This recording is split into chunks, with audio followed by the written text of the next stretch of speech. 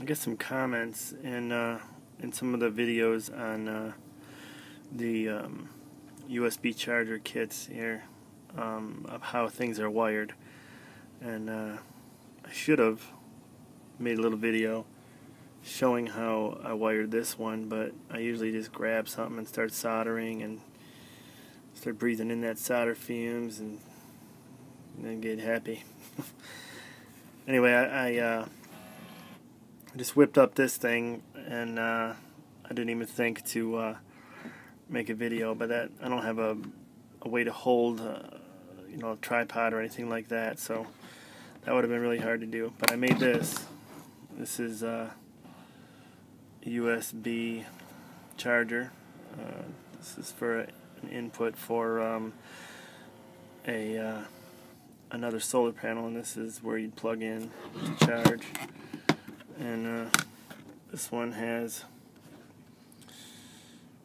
4 AA batteries, 1.2 volts each, 2,500 milliamps.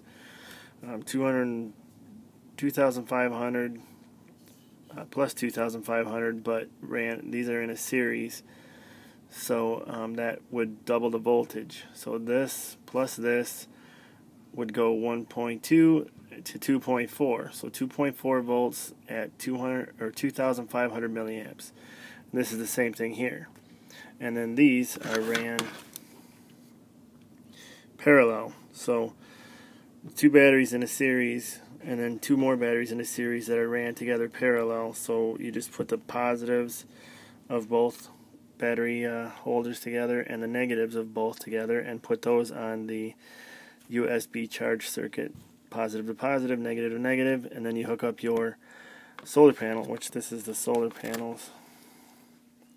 Here it's 2 solar panels, and they just fold up neatly right there, and you run that also positive to positive, negative to negative.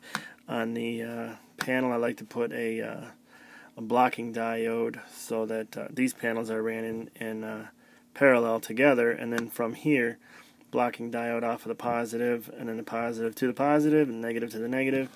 Everything's wired together, positive, all the positives together, all the negatives together, and but then these are in the series. But that's how this works.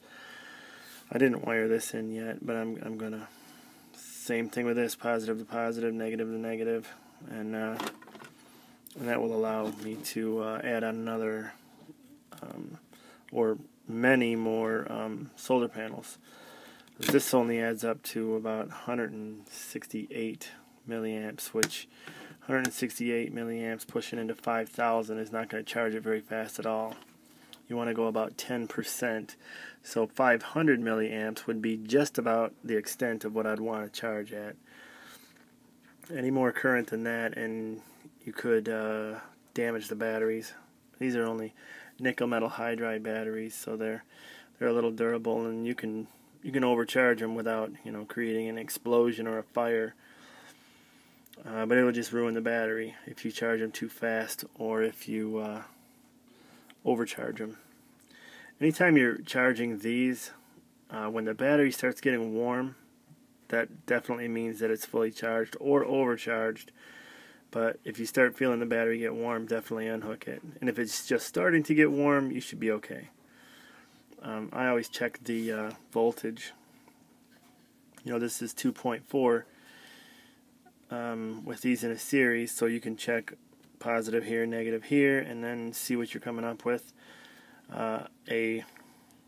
This battery, just one battery, when it's fully charged, these ones is usually about 1.48, I think it was fully charged, and that was on a regular plug-in-the-wall charger. That's what it brought it up to, so that's what I feel safe charging it up to with solar power or another power.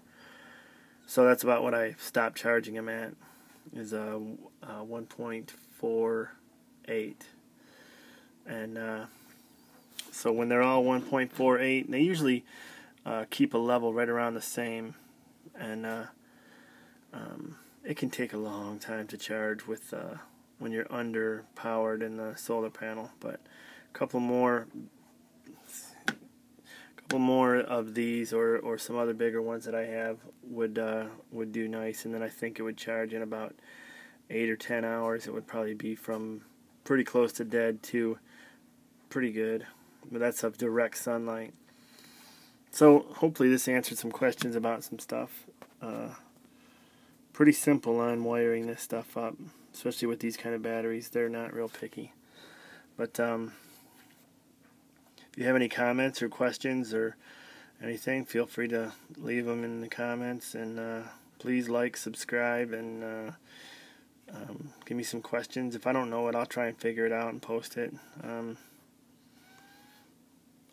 Anyway, thanks for watching the video, and have a great day.